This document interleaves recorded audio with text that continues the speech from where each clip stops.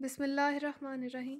Assalamu alaikum and welcome to Sindh Biotechnology Association.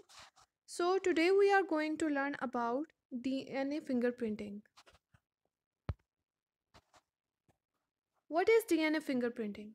DNA fingerprinting is one of the great discoveries of late 20th century. It has made great revolution in forensic investigation, which helped to find criminals, identify victims of crime, disaster, and war. Basically, it is a laboratory technique which is used to establish the link between biological evidences and suspect in criminal investigation.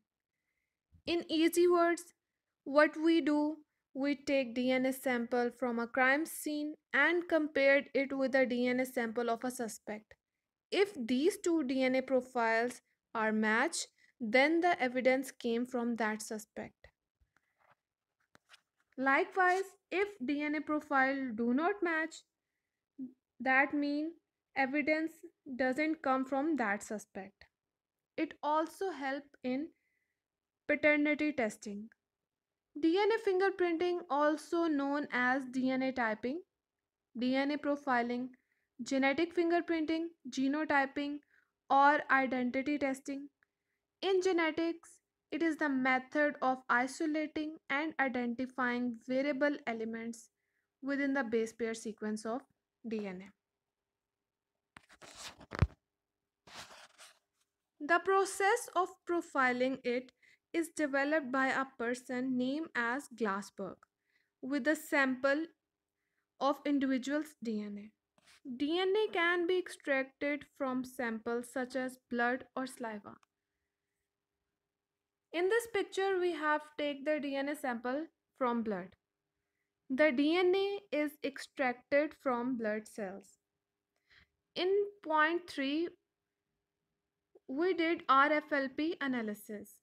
That means DNA is collected from cells, cut into small pieces using restriction enzymes. This generates DNA of different sizes as a consequence of variation between DNA sequence of different individuals. Then, in point 4, the DNA fragments are separated into bands during electrophoresis in agarose gel. The DNA band pattern in gel is transferred to a nylon membrane by a technique known as Southern blotting. The radioactive DNA probe is added. Then the DNA probe binds to a specific DNA sequence on the membrane. At this stage, we use washing. The excess DNA probe is washed off. In point 9, the radioactive probe is bound to the DNA pattern on the membrane. Then we use X-ray film that is placed next to the membrane to detect the radioactive pattern. Then the X-ray film in last step, 11th one. The X-ray film is developed to make visible pattern of band which is known as DNA fingerprinting. Then the DNA is compared to other DNA sample.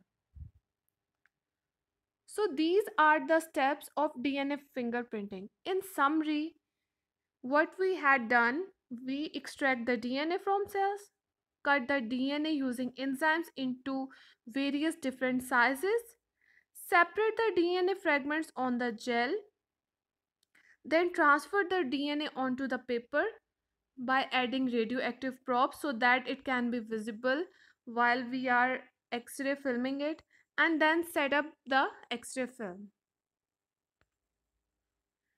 We did this process by various methods, like we have AFLP, RFLP, STRs, PCR, and many others.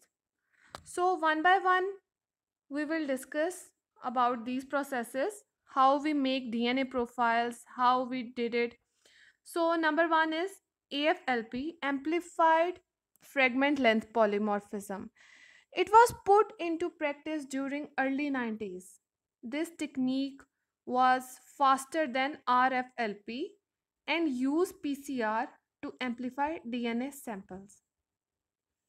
It relied on variable number tandem repeats, VNTR, polymorphism to distinguish between various alleles, which were then separated on polyacrylamide gel using allelic ladder.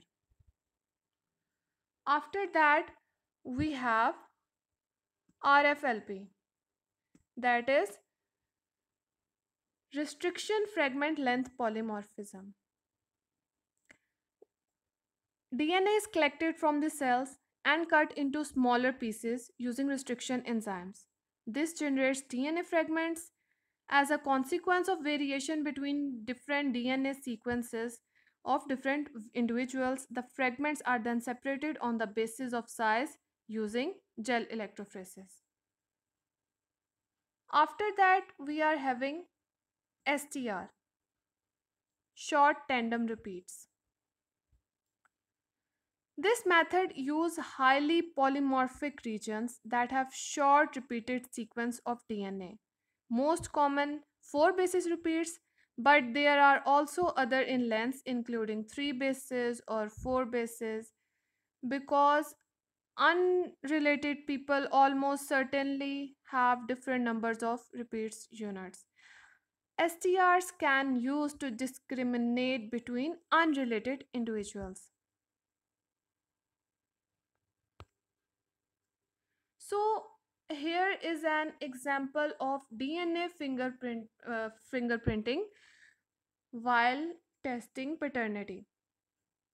So here is our DNA fingerprint of mom, of dad, and their children. We will observe how we can see what will happen, how we can observe it. So when a child is born, they inherit 23 chromosome from mother, 23 chromosome of father. It is very visible that DNA fingerprint of mom is blue and DNA fingerprint of dad is yellow. So child 1 and child 3 both are having yellow and blue bands. That's mean both child are from mom and dad. While the child 2, it is only having blue bands and there are of red bands. But father is not having red bands. That's mean the child 2 is of mom, not of dad. In child 4, it is neither of mom nor of dad because it is having only green bands, which is not in mother and not in father. Now we will discuss about the uses of DNA fingerprinting. It is used in disease diagnosis and treatment. After the discovery of DNA, our ability to diagnose disease has improved immensely. Also, one's susceptibility to a specific disease can be assessed with the aid of DNA test that we make our DNA fingerprints. It is also helpful in paternity and legal impacts. Through the assessment of DNA, the paternity of a child can be identified. Also, DNA tests are of immense importance in forensics and legal issues. How we use it in agriculture? By the discovery of DNA, it allowed the breeders and farmers to cultivate animals, seeds with better resistance of disease, pest, and attacks. It also allowed the farmers to grow food with more nutrition.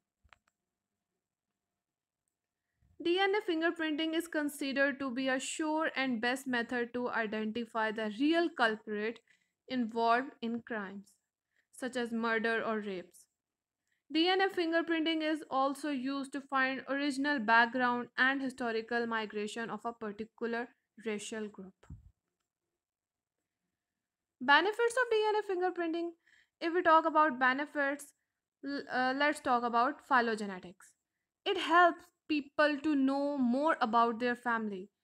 It is very helpful in phylogenetics studies, like if we want to know who are our ancestors or anything, any species, it is very helpful to know about their ancestors or background. It also helps to solve crime scenes. We can know about who is culprit, we can know who is suspect, we can point at exact person who has made the crime. It can help to determine and to prevent illness. By locating the exact genes on the DNA, we can know, we can identify that particular disease which can affect that person. It can point the finger at the wrong person. As we have already discussed that we can find culprit, a criminal, a murderer very easily. So that's all for today's lecture. I hope you liked the video. Thank you for your patience.